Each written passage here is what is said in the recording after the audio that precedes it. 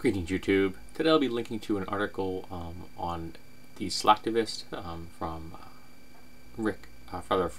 Fred Clark, and it discusses Michelle Bachmann and one Reverend Rick Warren. Now, in this particular piece about Representative Michelle Bachmann, she is attempting to repeal the Affordable Care Act, and this is, I believe, the 39th attempt to do this. And this is quoting her in this line. It says, "Let's love people," Representative Michelle Bachmann says. "Let's care about people." So I'm going to give you a little information about the act that she's attempting to repeal out of her love for humanity. While the main coverage expansion provides will go into effect in 2014, the ACA has so far saved seniors over $60 billion on prescription drugs and reduced administration overhead, deterred private insurers from requesting double-digit premium increases, kept millions of young people on their parents' health care plans until age 26, and provided 34.1 million people with Medicare preventative services without additional cost sharing. Moments after calling for the complete repeal of a law that will extend health care coverage to 30 million Americans, Bachmann claimed that her belief in Christ inspired her to care for the least of those who are in our midst. All right, and it goes on. Bachmann, in other words, is arguing that we should love seniors, quote, transferring $6 billion from their pockets into the hot coffers of pharmaceutical companies, and by denying 34.1 million of them access to preventative health care.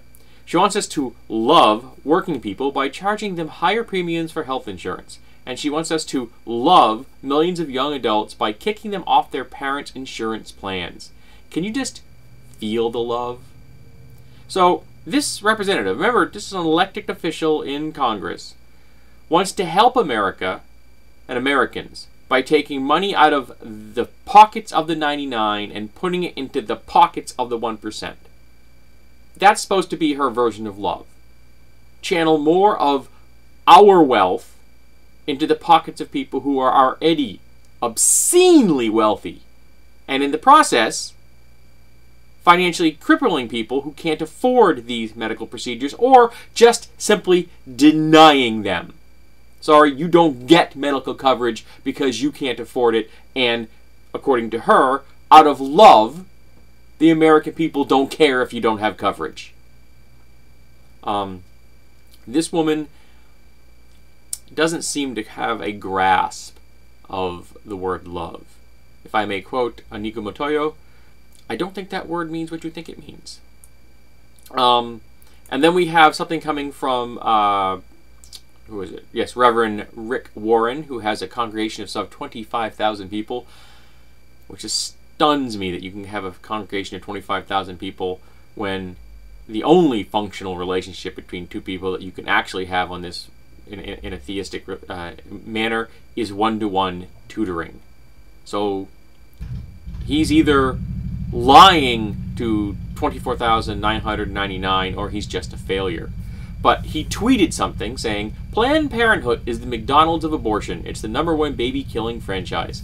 Well, he'd be wrong, again, in the fact that Planned Parenthood does provide abortions. Not all branches do this, some of the branches do.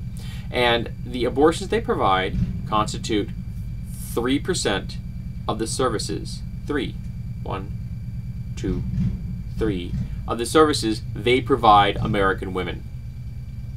So 97% of what the Planned Parenthood does as an organization in its entirety, and not all branches provide abortions,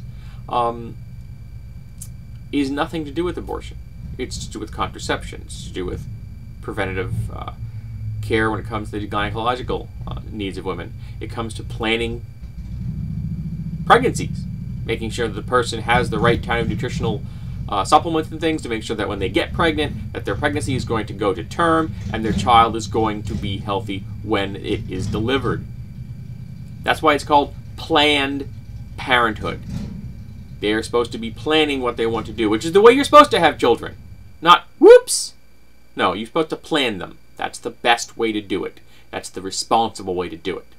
And that's what Planned Parenthood helps Americans achieve. He'd also be wrong in saying that they are baby killing, because abortions remove fetuses. And fetuses aren't legally human beings. I know that there are those who will argue with me on that one, and you're welcome to. But a fetus is an extension of a woman's body. And since it's her body, she gets to decide what happens to that body. The only uterus you get to have any control over, folks, is the one you possess. That's it. You don't possess uterus, you don't get a say in the matter. And yes, I know there are people who are going to get upset about that. And I apologize for the prediction. I know that it has big guns upset. But I'm just making this statement relying on past experience. But unless you have a uterus, you don't get to make that call. I saw something recently on a FARC thread. Now, FARC is often a lot of noise to signal ratio. But someone was discussing this particular fact that there were, like, I think they said that in 1 year there were 300,000 abortions in America. Could be, I didn't know what the data is on that particular discussion.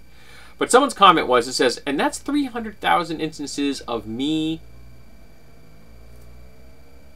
not involved at all. It's none of my business. And that's the truth. If it isn't your fetus, it isn't your business. I know that hurts some people. But the medical decisions I make aren't your business. Medical decisions you make aren't my business. And if we start telling women that it is someone else's business, we are telling those women they are not fully autonomous human beings. That they do not have control over their own bodies. And that, to me, is immoral. And it should be illegal. And I find it morally reprehensible that there are Americans who are trying to make the act of deciding what is and isn't right for yourself, when it comes to your medical decisions, illegal. Or putting so many hurdles in the path that effectively it becomes impossible. So there you have, folks. There you have for care and love coming out of the social conservatives of America. I don't think they have an understanding of either those words. They don't grasp what care and love mean. They don't grasp where they have no business sticking their nose into the medical decisions of another American. But I know. I'm just a radical progressive.